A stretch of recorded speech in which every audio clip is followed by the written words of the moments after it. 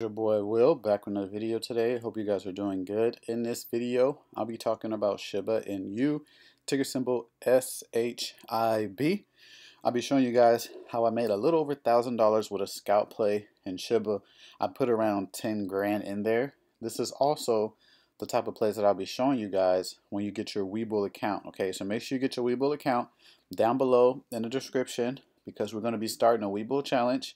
And this is the type of plays that I'll be giving you guys. Okay, you can always check the video backhand. I gave you this level way before. Okay, I showed you this where I was looking for pressure, and we got that pressure. Okay, and then I'll also give my advice on some future plays I'm looking for Shiba as well. So make sure you guys smash the like button, subscribe, turn on your post notifications so you don't miss the updates, and always share the video out to your friends and family so we can spread that knowledge. Now, this is a 5-minute chart. I give you guys a buying level right here around 55. Okay, I considered all this to be buying pressure. Okay, as you can tell, it hit that support level that I had on there. Again, you can always check the video backhand. I gave it that support level, so I was already considering this buying pressure above that level. So when we had that pullback right here, this is when I put 10 grand in. Okay, I put 10 grand in right at that spot. I was looking for a 10% return. So 10% right up to the top. Okay, as you can tell, it went up to about close to 11% both times, but I exited right when it got to like that 10, and this large candle right here is when I exited. Okay, so it was about $1,000 gain because 10% of 10,000 is 1,000.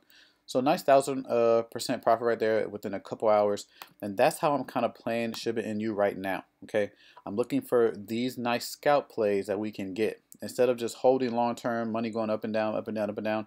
I like to make money while it's kind of figuring its way out. I like to make money in between. So that's something that I'm going to help you guys out with as well. So that play is done. Now, this is the hourly chart. Let me go. So Shiba Inu was starting to see some push, right? When it hit the highs, right when it hit those highs around like 88 or so. Traded sideways, kind of just traded in this range, and then finally broke. Now it's kind of starting to break back up. Okay, finally starting to see a little pressure come in. Now that we're seeing that pressure, this is how we can play it. So let's go back down to the 30-minute chart.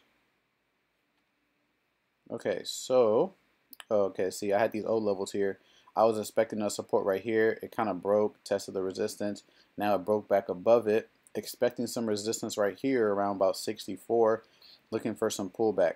What I'm going to be looking for pullback, I want some pullback to come around. This is for the next play, okay? I want some pullback around like 58, around that 5,800 level. That would be good.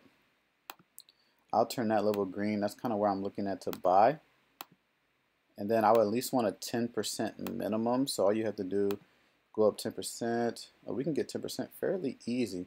So kind of right back up to that resistance level around 65. Might look to sell it there, because what can happen is since it hit the resistance, it seems like it's going to hit it right now. If I zoom in, it pulled back. It might blow through that. So we might actually get some more run.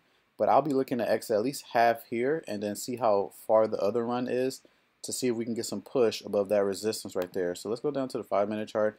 Yeah, looking at some push on the 5-minute chart as well.